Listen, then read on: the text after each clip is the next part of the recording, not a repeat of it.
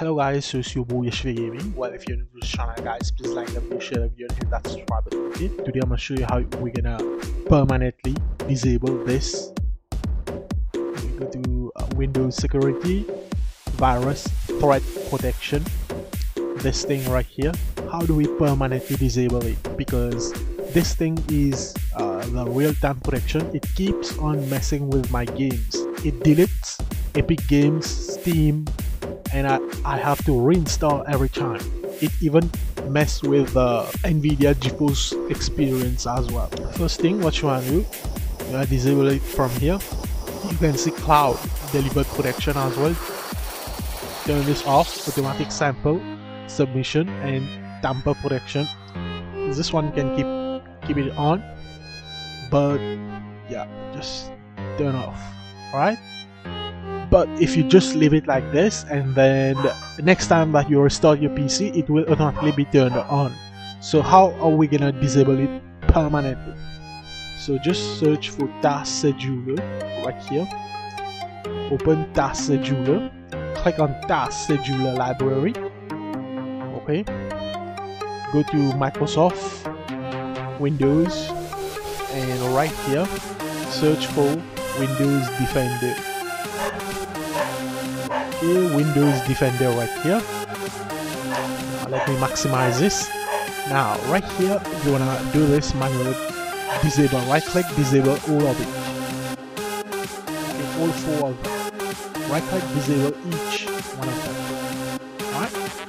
So once you've done that, you can press Win key plus R at the same time. And right here, just write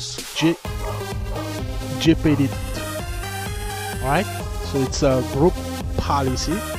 So if you can't open, like Windows cannot find Gpedit, what you want to do, you're gonna write Gpedit, just add .msc at the end. .msc, press enter, and boom. Okay, the local group policy editor will be open. Just search for edit policy. Okay, from the search suggestion right here, click on edit, write edit group policy, click on it. Okay, so once this opens, now you're gonna click on computer configuration, go to administrative template, double click on that. Alright, double click on Windows components, search for Microsoft Defender antivirus, double click on this, and right here turn off Microsoft antivirus. Just double click on it, this thing's gonna pop up, and right here turn off Microsoft antivirus.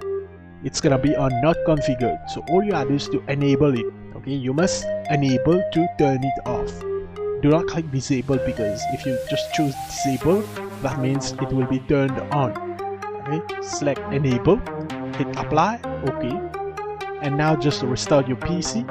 Okay, restart, do a complete reboot. You're gonna see that the real-time protection will be grayed out. Okay, it's gonna be on off and it will be grayed out. That means you won't be able to click to turn it on.